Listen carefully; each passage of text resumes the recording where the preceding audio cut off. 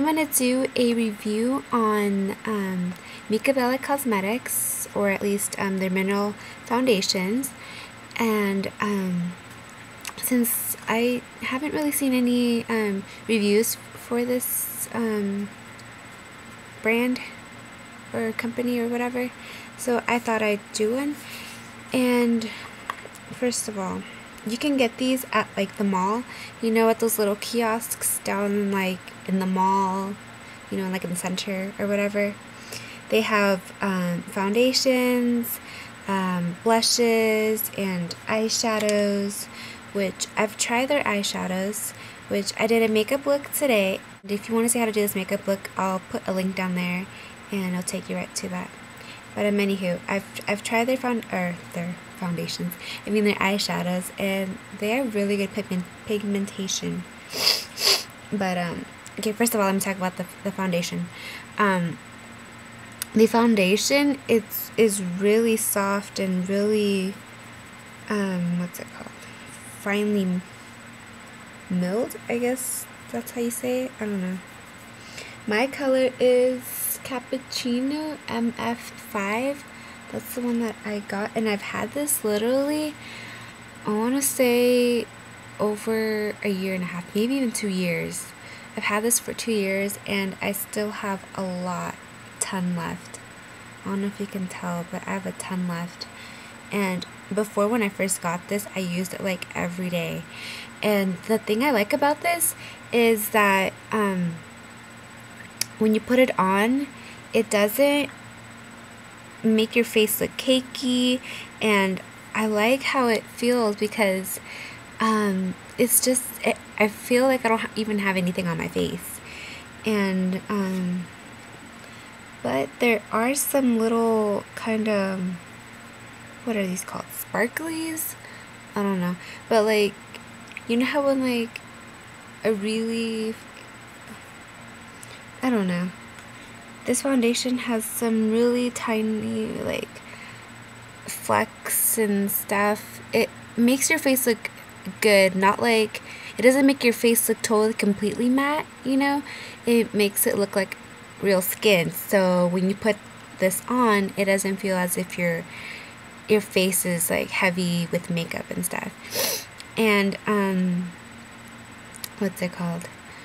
I have combination to oily skin, so it just depends during the year.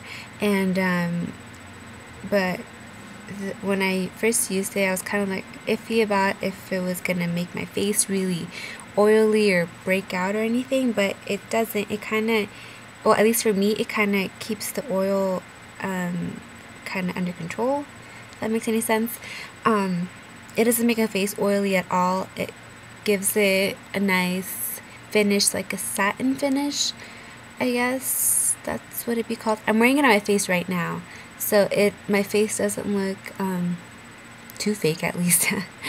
And what's cool about this is that like you can use this foundation, or yeah, as a concealer too. So you can take like your little concealer brush or whatever and apply it on like your problem areas and stuff, which I have a huge scar, a pimple scar right here, and it's kind of covered up. Oh, my eye is all watery. Okay.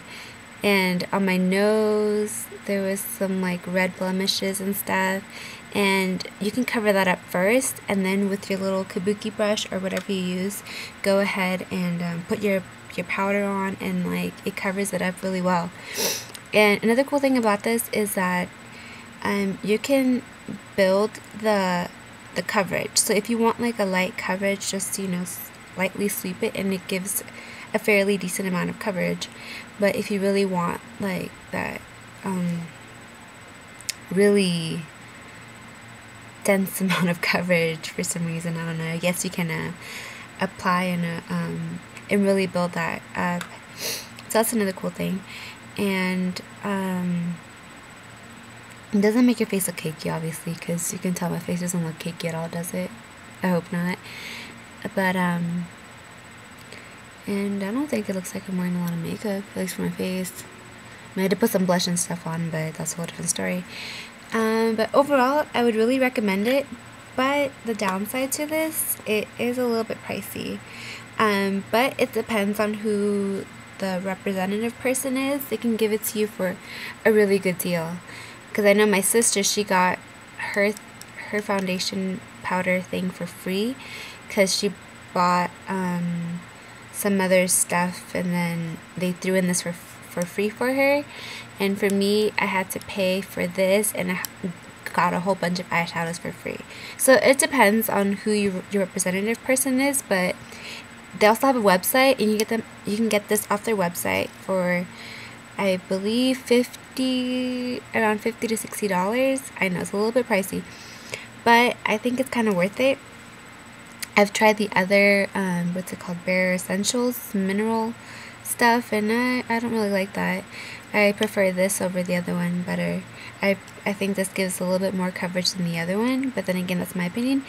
But overall, I would recommend this. So yeah, if you want me to review any more products or anything else, leave me a comment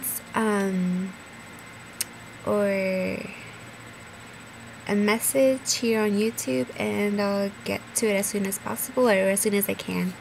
So thank you for watching, and I shall see you in my next video. Bye!